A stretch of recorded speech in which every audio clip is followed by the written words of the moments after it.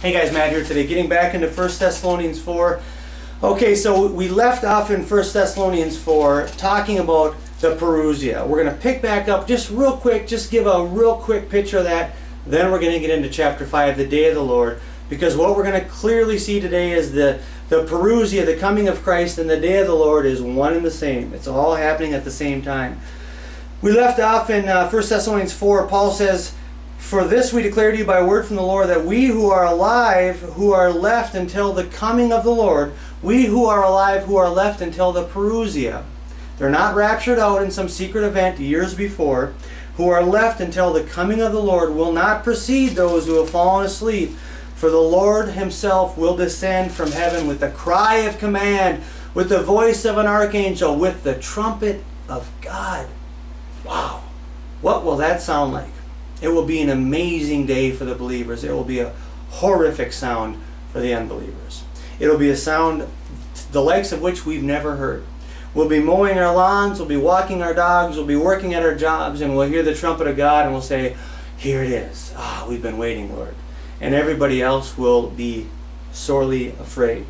And what will happen then? Well, and then the dead in Christ will rise first. So Thessalonians, don't worry about the dead. Not only have they not missed the resurrection, but they will rise first, right? "Then we who are alive, who are left, will be caught up together." There's the catching up right there. It's at the same time as the coming of the Lord.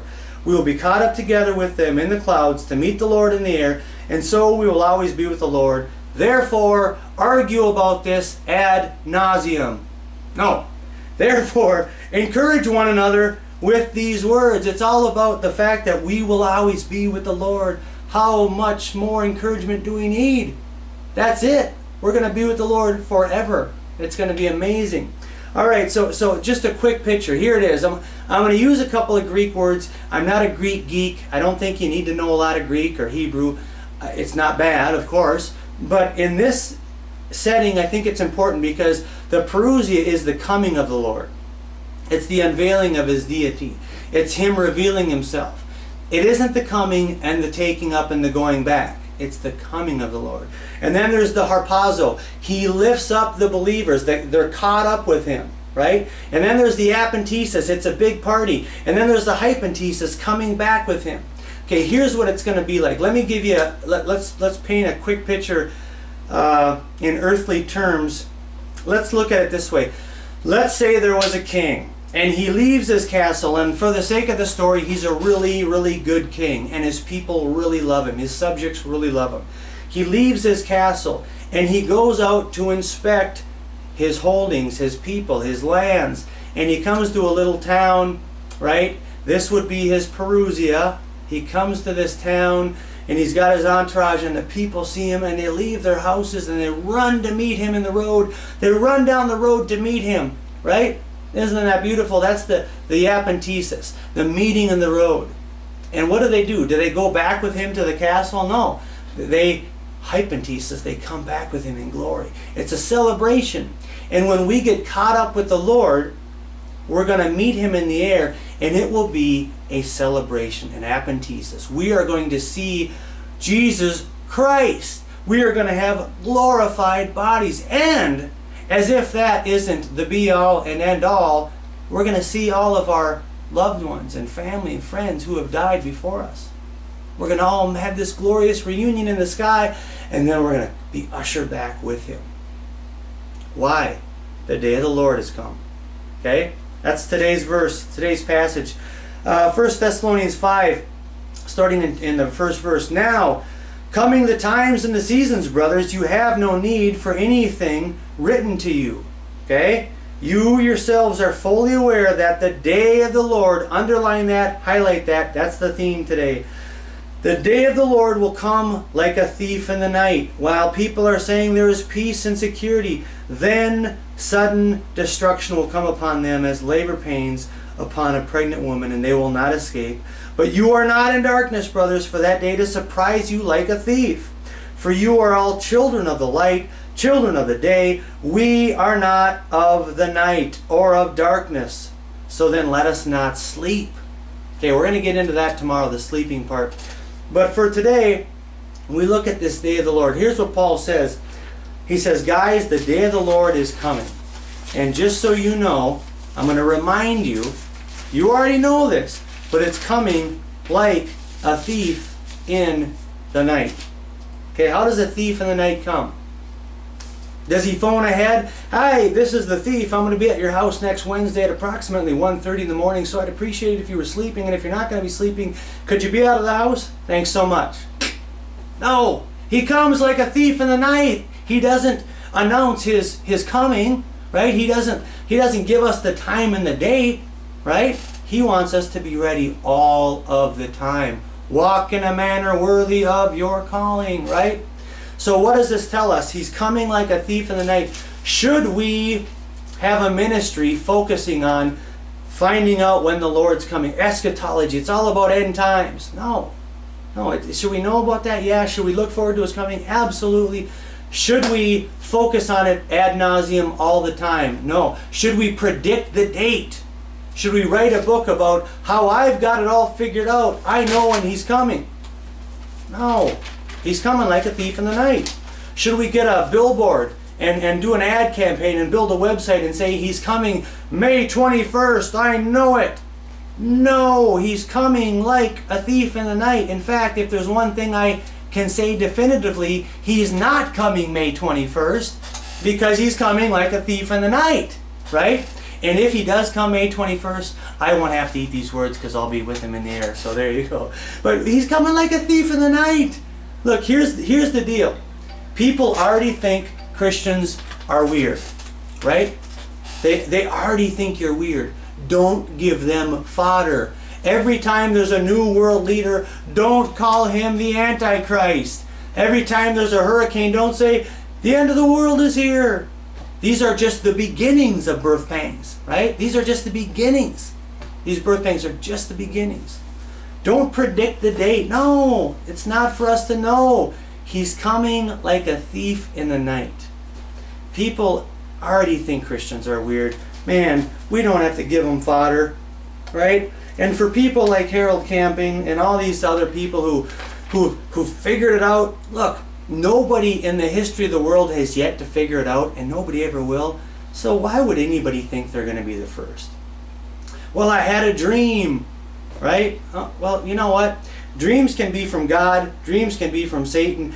Dreams can be from salmonella and poison chicken, and they can be from overeating, and they can be from a cold. I mean, look, He says right here very clearly, He's coming like a thief in the night. So there you go. We don't have to predict it. We don't have to focus on it all the time. We don't have to sit on our porch with a shotgun waiting for the thief to come. No, just be ready. Just be ready. Live your lives, and if anything, tell the lost and dying world about Jesus Christ. Give them the gospel of Jesus Christ. Don't weird them out by calling people the Antichrist, by predicting the end of the world, by telling people, I had a dream and I think it's coming in the next month. No, it's coming like a thief in the night. You know, and God's time isn't our time. It could be another 1,000 years, it could be a year. We don't know. Be ready. Tell the lost about it. Be ready. Walk in a manner worthy of your calling. Okay, here we go. Let's talk about the day of the Lord here. We're gonna go through a lot of scriptures because I think you're gonna be surprised, perhaps, at this day of the Lord, because this day of the Lord is I don't know if we call it a multifaceted. The day of the Lord is a big event. It isn't something that is going to happen. It's something that has happened. It's something that is happening. It's something that will be finished when Christ comes back. We're going to look at that, and it is awesome. Starting in Isaiah 2, let's just get a flavor of what this day is going to look like. Isaiah 2, verses 11 through 17. The haughty looks of man shall be brought low, and the lofty pride of men shall be humbled, and the Lord alone will be exalted on that day.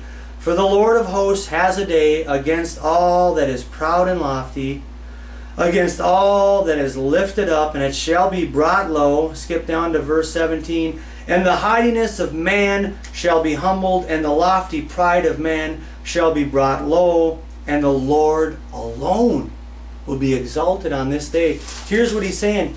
Everybody else will be brought low. All the false prophets, all the false teachers, all the world leaders, all the CEOs, everybody will be brought low on that day, and the Lord alone will be exalted.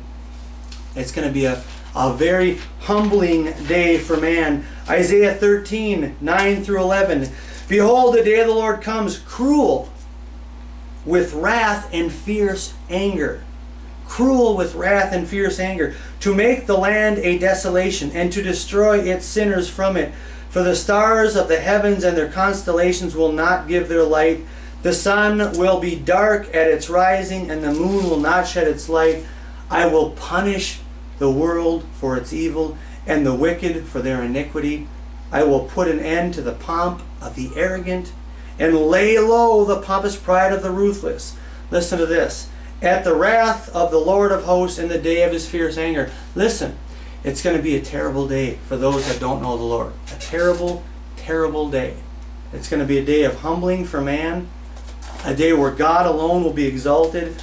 Skip over to Amos 5, 18 through 20. We'll do one more after this, and we're going to kind of open up this day of the Lord. Amos 5, 18 through 20. Woe to you who desire the day of the Lord. Why would you have the day of the Lord? It is darkness and not light, as if a man fled from a lion and a bear met him, or went into his house and leaned his hand against the wall and a serpent bit him.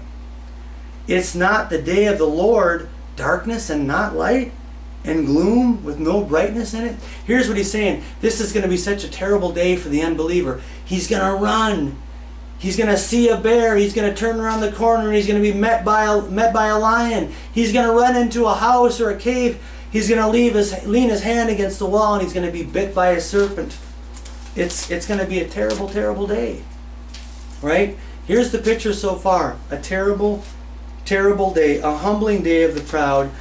This is a day for all those who are counting on their religion, who are counting on their good works, who are counting on their own morality, or I've got God figured out. Me and God, we got an understanding. No, it's all about good works. All these people are going to be experiencing this. They're going to be experiencing the humbling and the wrath of God. They're going to be humbled. They're going to feel the wrath. God alone will be exalted. And there won't be a second chance or a third chance to repent. That's why this whole rapture, this pre-trib rapture stuff, the dispensationalists, where God's going to come down and he's going to set up his earthly kingdom and all of this nonsense, that's why it's so dangerous. People think they're going to, well, when I see planes crash and trains derail and piles of clothes where people got secretly raptured up, then I'll get right with Jesus, right? Or when I see Jesus on his earthly throne and conducting business, and there's sinners and saints alike, and I'll see him there. Then I'll repent. Then I'll get right with him. It's not true. That's why you need to get right today if you are not born again. This is going to be a terrible day, and there will not be a second chance. But what about us believers? For us believers, this is going to be the coming of our King. It's going to be the final day of deliverance. It's going to be the day that the people in the wheelchairs get resurrected bodies. It's going to be an awesome day, a powerful day. It's not just a day of wrath, it's a day of mercy. It's the same day. Sinners will be forced to their knees, and we will be exalted. We will be pulled up in the air on that day. We won't be exalted. He alone will be exalted, but we'll be pulled up with him in the air. We'll come back with him, and it will be amazing. Go to Malachi 4. We're going to take a look at a very powerful verse here, because what we need to know is that the day of the Lord has indeed come in Jesus Christ. And it will come. It will be finished when he comes back. Now we're going to shift our focus from the wrath into how the day of the Lord really came in Christ. Here we go. Malachi 4. We're going to read the whole chapter. It's really short and it's really powerful. Read it over and over. It is amazing. Listen to this. For behold, the day of the Lord is coming, burning like an oven, when all the arrogant and the evildoers will stubble. The day that is coming shall set them ablaze, says the Lord of hosts, so that it will leave them neither root nor branch. But for you who fear my name, The Son of Righteousness shall rise with healing in its wings. Hallelujah. We shall go out leaping like calves from the stall. Isn't that amazing? And you shall tread down the wicked. For they will be ashes under the soles of your feet on the day when I act, says the Lord of hosts. Behold, verse 5, I will send you Elijah the prophet before the great and awesome day of the Lord comes. And he will turn the hearts of the fathers to their children, and the hearts of the children to the fathers, lest I come and strike the land with a decree of destruction. What is going on here? What's going on here is a pretty powerful passage. By the way, as we look at these prophetic books, as you read these and you read Revelation, you know what? These are not meant to be read literally. These are symbolic books. Will we be leaping like calves? No. But it's painting a picture. Just like Revelation 20, verse 1 through 6. It's painting a picture.